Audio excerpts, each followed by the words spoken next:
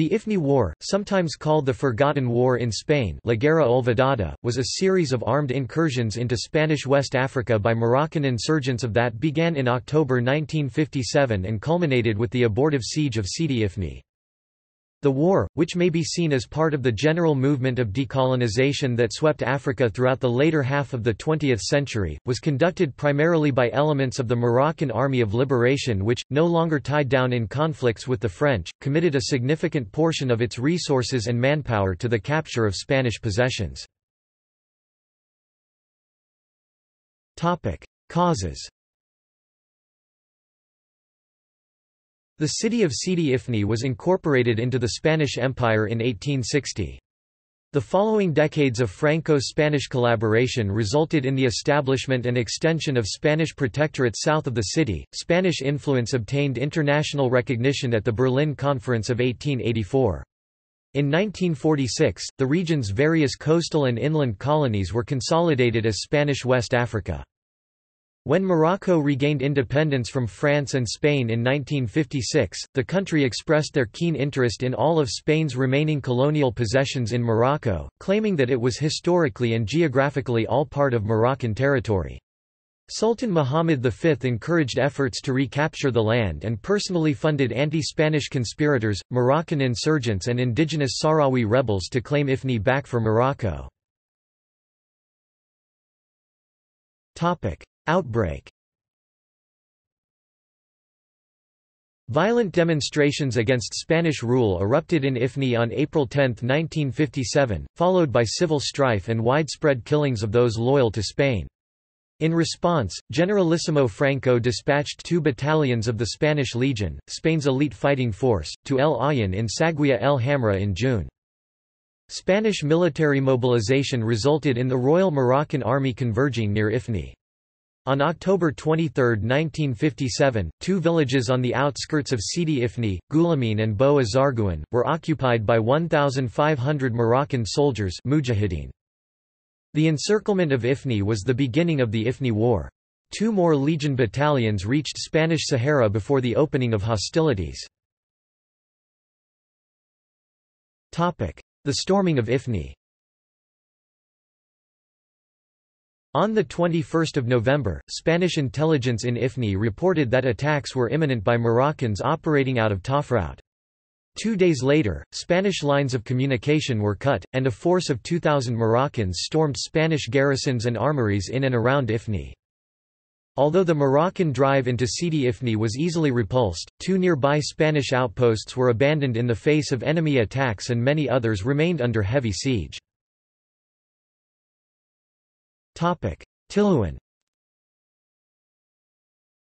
At Tilouan, 60 tiradores de Ifni, locally recruited indigenous infantry with Spanish officers and specialist personnel, struggled to hold off a force of several hundred Moroccans. On November 25, a relief attempt was authorized. 5 Casa 2.111 bombers, Spanish-built variants of the Heinkel He 111, bombed enemy positions, while an equal number of Casa 352 transports, Spanish-built versions of the Junkers Ju 52/3 of a meter, dropped a force of 75 paratroopers into the outpost. On 3 December, soldiers of the Spanish Legion's 6th Battalion V Bandera arrived, breaking the siege and retaking the airfield. All military and civilian personnel were then evacuated overland to Sidi Ifni. Tellada. The relief of Tellada was less successful. Leaving Sidi Ifni on 24 November aboard several old trucks, a platoon of the Spanish Legion Paratroop Battalion under Captain Ortiz de Zarate made slow progress through difficult terrain. This problem was compounded by frequent Moroccan ambushes, which by the next day had left several men wounded and forced the Spaniards off the road. On 26 November, food ran out. The Spanish, low on ammunition, resumed their advance, only to dig in again in the face of repeated enemy attacks. Rations were dropped by air, but Spanish casualties continued to mount. One of the dead was Captain Ortiz de Zarate. On 2 December, a column of infantry, among them the erstwhile defenders of Tellada, broke through the Moroccan lines and drove the enemy off. The survivors of the paratroop detachment reached Sidi Ifni once more on 5 December. The company had suffered 2 dead and 14 wounded. Siege of Sidi Ifni. Initial Moroccan attacks had been generally successful. In the space of a fortnight, the Moroccans and their tribal allies had asserted control over most of Ifni, isolating inland Spanish units from the capital. Simultaneous attacks had been launched throughout Spanish Sahara, overrunning garrisons and ambushing convoys and patrols. Consequently, Moroccan units, resupplied and greatly reinforced, tried to surround and besiege Sidi Ifni, hoping to incite a popular uprising. However, the Moroccans underestimated the strength of the Spanish defences. Supplied from the sea by the Spanish navy and protected by kilometers of trenches and forward outposts, Sidi Ifni, boasting 7,500 defenders by 9 December, proved impregnable. The siege, lasting into June 1958, was uneventful and relatively bloodless, as Spain and Morocco both concentrated resources on Saharan theatres. Battle of Edchera.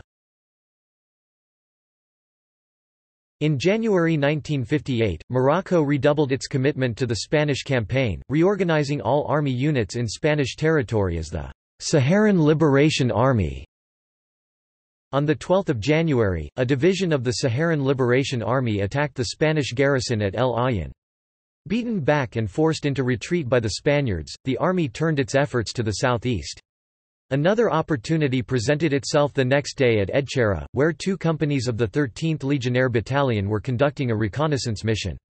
Slipping unseen into the large dunes near the Spanish positions, the Moroccans opened fire. Ambushed, the legionnaires fought to maintain cohesion, driving off attacks with mortar and small arms fire. Notable fighting was seen by the 1st Platoon, which stubbornly denied ground to the Moroccans until heavy losses forced it to withdraw. Bloody attacks continued until nightfall, and were fiercely resisted by the Spanish, who inflicted heavy casualties.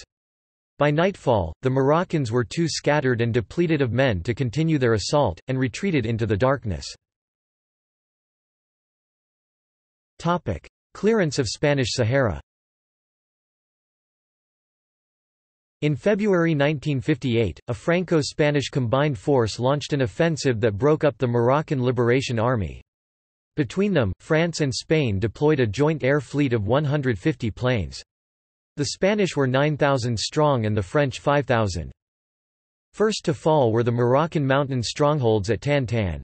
Bombed from above and rocketed from below, the Liberation Army suffered 150 dead and abandoned its positions. On February 10, the 4th, 9th, and 13th Spanish Legion battalions, organized into a motorized group, drove the Moroccans from Edchera and advanced to Tafardat and Smara.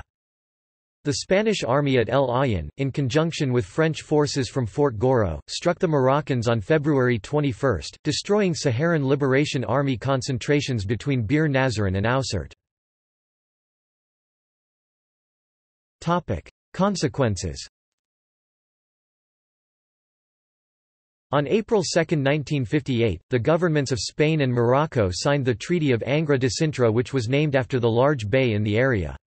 Morocco obtained the region of Tafia, Cape Juby, between the river Draa and the parallel 27°40, excluding the colonies of Sidi Ifni and Spanish Sahara. Spain retained possession of Ifni until 1969, when, while under some international pressure, Resolution 2072 of the United Nations from 1965, it returned the territory to Morocco.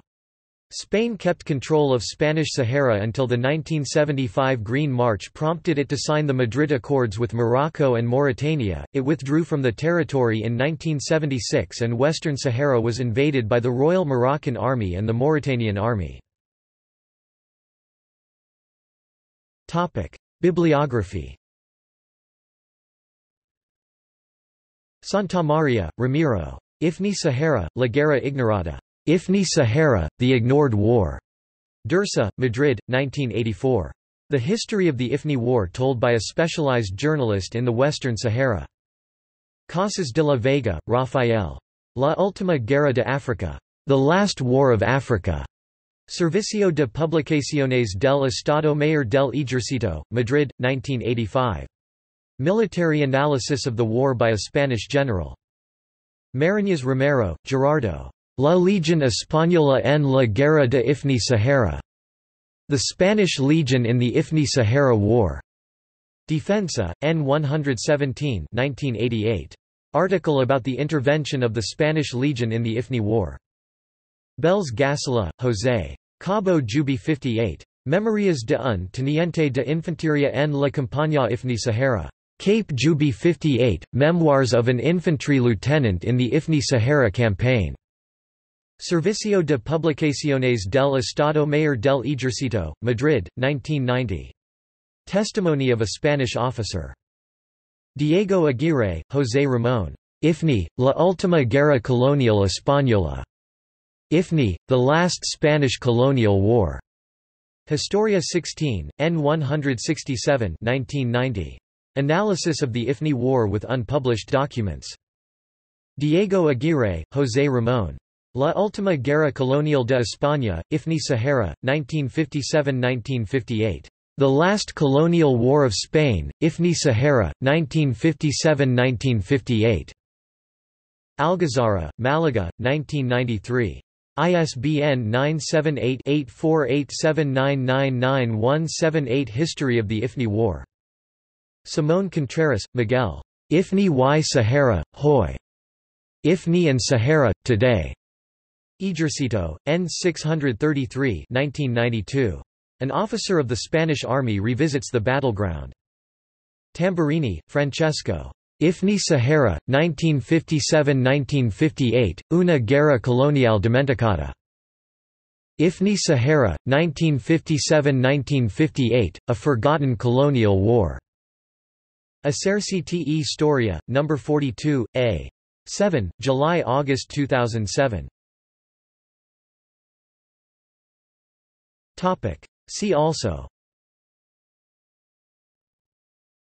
List of Spanish colonial wars in Morocco, Spanish Protectorate in Morocco, Spanish Morocco. References. External links. In Spanish, The Corner of Sidi Ifni, El Rincón de Sidi Ifni. Marcelino Semper Domenech, El Ejército del Aire en la Guerra de Sidi Ifni, Universidad de Murcia in Spanish.